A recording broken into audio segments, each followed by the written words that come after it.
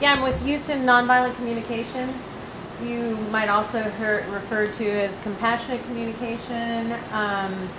I personally really am aligned with the name nonviolent communication because it is rich in history with Gandhi, Martin Luther King. A lot of social change has happened with the pursuance of nonviolent culture, and so I'm a little tied to it. And it's problematic for some people because it is telling you how not to be, and that's not what we teach. Is we really want to encourage you to make choice and to be the way you want to be, and to never tell you what not to be.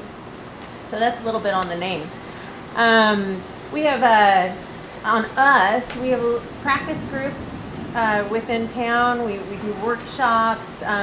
We go anywhere we're invited. And one of the practice groups is a Green Party that I run every Tuesday night. And if you're a member of the Greens, you are welcome to come.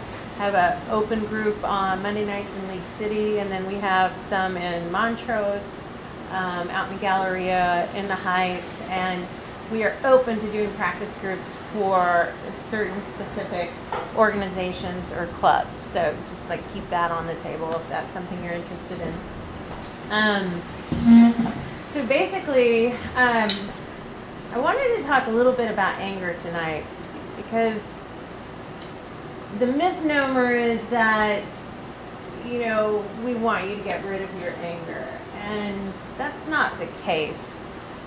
Really, really want to encourage you to get to the core of your anger and to understand, and I'm not saying that everyone here is angry, but there are moments when we are angry. I get angry, everybody gets angry.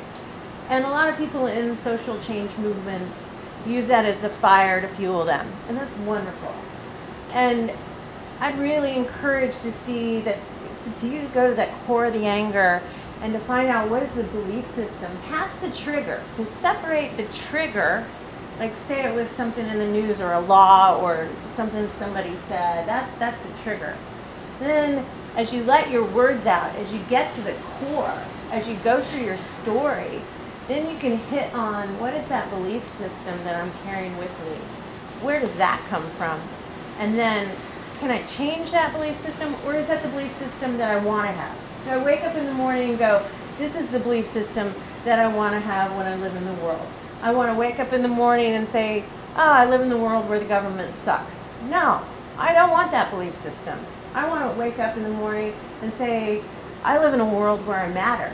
I live in a world where I'm heard. I live in a world where everybody's at choice all the time, 100% of the time. Students, children, adults, elderly, everybody. So it's a real encouragement to use, anytime you get angry or sad or whatever it is, follow that to the core of it. So what happens if we stay at the trigger level, if we stay at the story level, then we create enemy images in our mind. And these enemy images hold us down. They weigh us down. And, you could have 20 bodies dragging behind you and holding your frame down because you're carrying enemy images. You put someone in the prison of your mind and you're the jailer. And then you put yourself in there and throw away the key. And then you're in a big fucking mess.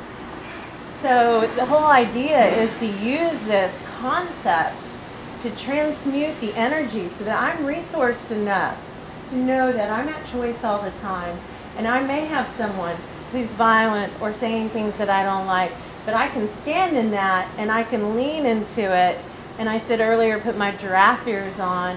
What I meant by that was that's the language of the heart, is the giraffe. The jackal feeds on speed. So the giraffe is all about coming from the heart. So when I'm resourced enough and I've cleared out my enemy images and I've cleared out whatever emotions are coming up, then I can lean into whatever you're saying past your words and really be curious about what's alive for you, what's going on with you, and what needs of yours aren't being met that you've picked a strategy like this to come at me with. And so then I'm the one in the room who is able to create change and to be at choice. Because believe me, when you're in that energy, you're not at choice. When you're caught up in something, you're not at choice. You're just going along with whatever is pushing you. So nonviolent communication is about really creating peace inside yourself. Creating that inside yourself so that you can make those choices and be in the world that you want to live in. So, I mean, I've got more, but any questions or? I was going to say if you could tell everybody a little more about the history of NBC and Marshall Rosenberg. Yeah. So Marshall Rosenberg grew up in Detroit in the race riots, and he was a Jewish man. Got beat up for being Jewish, and also saw a lot of people dying because of their color. And he was really curious as to why some people seem to get joy out of creating harm or hurting other people, and some people seem to get joy out of doing nice things for other people, or creating joy in their life. And so he really followed this question, and he became a PhD in psychology. And then he realized that it was kind of the same thing as saying, you're an asshole and you're psychotic. I'm still judging you, I'm still evaluating you, I'm still diagnosing you. So he really wasn't okay with that. So he followed this question from his childhood, like what motivates people? And the motivation were needs. Needs like harmony, love, peace, shelter, survival, gratitude. All of Maslow's needs that have been listed is just everywhere he went, he found that every human being shared those needs. Now this is differing from strategy. That's a very important key detail, because strategies like money, like clothing, like certain kinds of food, like certain choices, violence, nonviolent communication is a strategy. Those are all strategies. And money is a super satisfier. Money is like a strategy that, people often say, I need money. They don't really need money. You gotta look beneath that. What do they really need at that moment? Maybe they need to go to the doctor. Maybe they actually need some food. Maybe, whatever money is affording them. Maybe they're needing autonomy and freedom and want to go on a road trip, and money's a strategy. And that's okay, but just recognizing that that is not a need, that's a strategy. And so Marshall realized this, and he worked with schools, gangs. He also realized and identified that we are all in gangs. So every person here is in a gang, whether it's a family gang, a citizen of the government, an inner city gang, whatever it is, you're a gang. So the gang mentality is what he was really interested in, like how do we create a more enriching gang to be in. And so he followed that. He lived out of his car after he left the world of PhD, and he went anywhere he was invited. He worked in schools. He finally ended up, he was talking somewhere in San Francisco, and he was talking about, living out in the in his car. And this lady came up and gave him a really big check, and he's like, what's this? And she said, well, it has strings attached. I don't want you sleeping in your car anymore. And he said, well, I got to give it back. And she said, why? And he goes, well, if I had that much money, I'd actually buy a computer and then a car that we could sleep in better. And she's like, okay, take it, but it would really help me if you were a nonprofit. So he created Center for Nonviolent Communication in Albuquerque, New Mexico, and started, getting donations that way, and then just going all over the world to spread this message. And he went to Israel and Palestine. He went to Africa and worked with some people who have been through a lot of shit. And he went wherever he could until 5 years before he died. He just died last year. He was on planes going wherever he could. He really saw that this message needed to be spread, and he couldn't do it fast enough. And that is one tricky thing about it, is that it takes practice, and it's a lot of work. And the one-on-one, I love it, and the social change of it is just we're so waiting for that. And there's a handful of people that are working tirelessly, more than a handful now. I think there's 200 trainers worldwide, and our board here in Houston is five strong, and we're doing whatever we can. It's a big city. So is that enough history, or? Yeah. I wanted to ask, that's another question. I had some questions, but it might be backtracking. So that you said you were talking about needs and strategies and like there's a difference. Can you kind of explain what those are, like what the needs are, and like, so I guess if there's like a need, and then how you would use a strategy to combat that, or To meet that need? in theory, yeah. So can you give me a situational example? I think. Well, I think like what she was saying about like, she kind of used Brianna, I think, as an example. You're saying like a road trip, the money's not really what you need. It's just a strategy to achieve the need, which is this road tripping experience or whatever. You know? So the thing she's saying, some people confuse like what you really want versus like. Yeah, I'm just wondering what types there are. What types of So there's great. That's a great question. I have some cards. Yes. For you guys. You have one. I'm good. Yeah. You're good. So Remington's in my Tuesday night group, and so on the front are just some of the needs. Now these are not exhaustive lists. These are, you can go to online, Google, and you've got a whole bunch of different trainers with different needs. But they will stay away from strategies.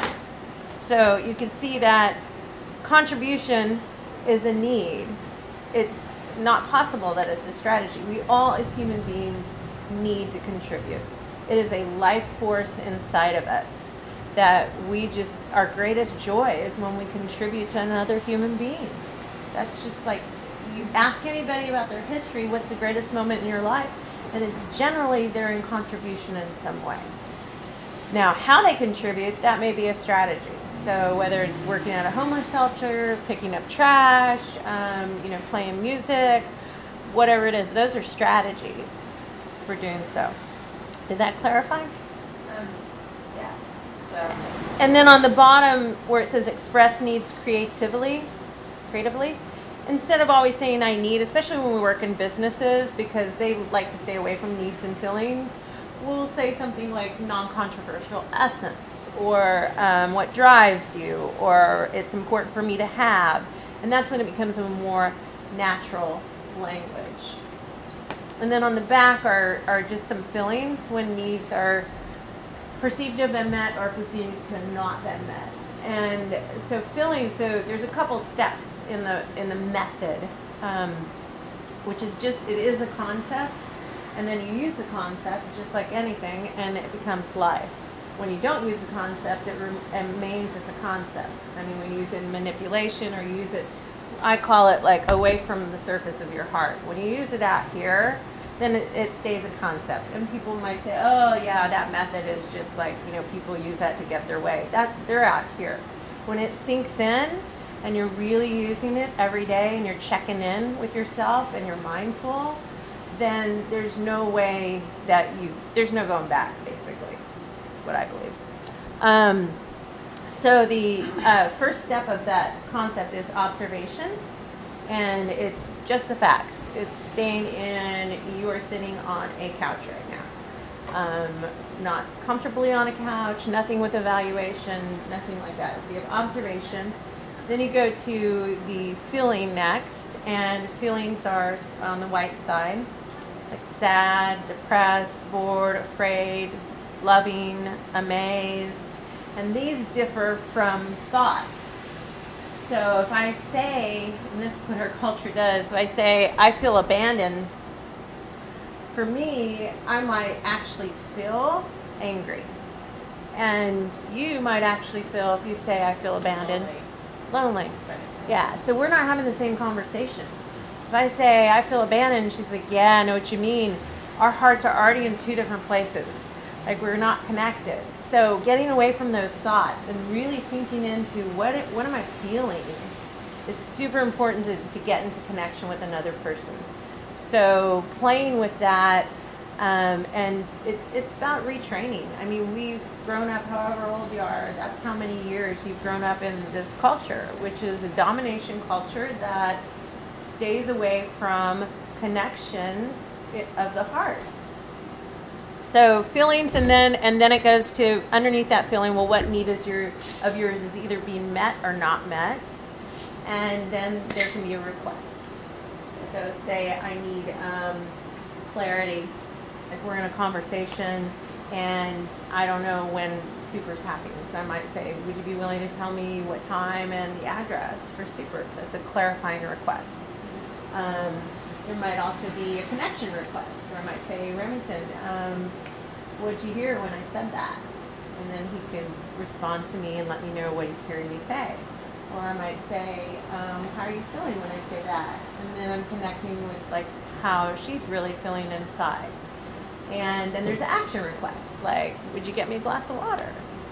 But the request, the way that you know they're different than demand is if, and I forgot your name. Monica said no when I said, would you get me a glass of water? And I had any energy around it, like, oh, damn it, really, you need to get me a glass of water. Then that was a demand, it wasn't a request. So, yeah, you had an expectation to it. You could be as sweet as pie and say, oh, would you make me one of your keynote speakers every week, every month? And you say no, and if I got pissed, then it's a demand. I'm really saying, make me one. So that's the difference now. So that's the 4 steps. So could you maybe give us examples? So what I like about it, and the reason I wanted you guys to come, and the reason a lot of activists that I know definitely see NBC as kind of just like parallel to like the rest of our sort of tools to try to create a better, more free world. It's just learning the way we interact and communicate, and doing that in a respectful, compassionate way, and removing all the force and violence out of all of our lives. So I also find value in my own personal life. What I like is that when conflict arises when needs aren't met. So basically, the important thing is to help people understand their needs, and then step back and realize, like, okay, well, the reason I'm feeling disgruntled or whichever these feelings are is because I expected this, or this is what I need right now, or I believe I need, and this person is not hearing me, not listening, not whatever it is. How does a person respond to the situation? So one of us starts feeling frustrated, and we take a moment to kind of reflect, like, okay, yeah, it's because this person is not hearing me, they're just not listening to me. Like, how would you suggest proceeding from there? So do you want a role play, or sure, do you want? Okay, all right. So let's have a situation, an observation. Like, what's the observation? What are we talking about? I want to go to the park, and you won't let me. Okay. Am I like your mom or No, girlfriend? You're my girlfriend. Okay. Sure. Okay. You want to I want to go to the park, and you're not Maybe interested. you have a car, right? I'm frustrated that. Okay. Take a ride. Okay. So I encourage in role play to stick with it only as long as the energy feels right. If you feel a shift in the energy, I want you to answer honestly. Okay. So am I going to be a giraffe yet, or am I just totally? Are we both jackals first? I think we'll both use jackal. Let's do jackal first, and then I'll go like this, and then maybe I'll sink into giraffe. Okay. Okay. So we're both jackals. You start because you want to go. I'm busy. Will you take me to the park? No. Why not? I mean, you have a car, and I'm asking you to go. Because I'm doing my nails right now. Did you see? I'm doing my nails, and I do these once a week, and it's really hard to get black on. So obviously, what you're doing is more important than what I'm feeling is important right now. Yeah, Your needs because are they're more my important than nails. mine. They're my nails, so it's very important to me. Okay, so stop. All right. So now I have. Let's just say I'm the one with NBC skills. Okay. All right. Will you take me to the park? Why do you need to go to the park? I just want to be outside. It's a nice day. I feel like maybe we could go there together and hang out. So you're wanting some connection and maybe some peaceful time? I would like some peaceful time, and I think that maybe I'd like to spend time with you at the park outside. Okay.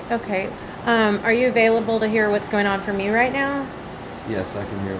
Okay. I'll listen. I just started my nails, and they usually take about an hour because I really like to put on the black. And I do that because I know you like beauty, and I would love to go to the park with you, but I'd like to finish this. Would you be willing to maybe come up with a strategy that works for both of us? Yeah, we can work together. We can work on this. So that's how it works. That we lean into the other person's needs. I had an example. One of my students on Monday sent a clip, the Walmart clip, where I don't know if you guys saw it on YouTube, but like this lady's bitching at the guy in front of her. He's got food stamps, so she's all pissed off, and he's like, what would you do with this? You know, what would you do about it? Because she was like, you're taking the money from the government, and he's like, fuck you. And they both have kids, and it's a situation, you know. And so like someone is recording it, and then the checker's like trying to do her stuff. And so he came in and said, how would you intervene? Well, when there's children, or if you're starting to sense that there's a need for protective use of force or something like that, you intervene at the level that the people are at. So had I been the checker, had I been the person, standing right there by them, I would amp it up to the level that they were talking at, which was kind of yelling at each other, and lean into her and say, look, I hear you're really needing like some security and some predictability in our government. And hey, it sounds like you're really tired and overwhelmed, and you really like some financial security. But you take really small bites so that they can't take over the situation, and you connect with each of them. So not trying to fix anything, what you're doing is empathy. It's always empathy. So like what I was giving you was empathy. What I would be giving them was empathy at a higher frequency.